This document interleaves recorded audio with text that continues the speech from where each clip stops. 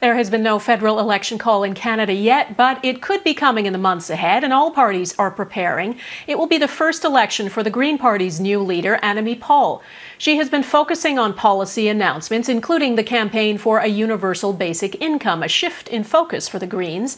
Our chief political correspondent, David Akin, joins me. And David, you also discovered something that could distract from election preparations. Donna, last fall, the party's executive director quit after some party members raised concerns about his work for a previous employer. But some other party members thought those concerns were unfair, and they thought the party handled the case poorly. And now those party members want the party leadership to address this issue. And so they have sent a letter to the party's federal council. A copy of this letter was obtained by Global News, and they explained why. A pattern of poor governance has taken hold at the Green Party. Qualified, effective, and innovative professionals within our party are often pushed away. We, as a party, must do better.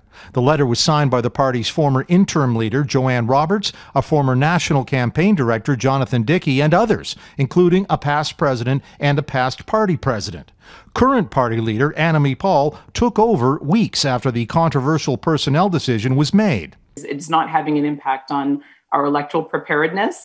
Paul's bigger challenge is to convince Canadians her party is about more than just climate change. Polls show that while climate change was a top-of-mind issue for most voters in 2019, the pandemic has changed that, and voters now are much more concerned about their own health and their own ability to pay the bills. As a result, expect Paul and the Greens to have a different emphasis in 2021 than the Greens did in 2019. There is no climate justice without social justice as well.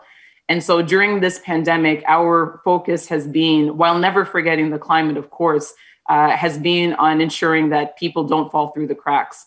The Green Party will also have a new tactical focus this spring, aiming squarely at the NDP, trying to turn the 24 orange seats in the House of Commons into 24 green seats.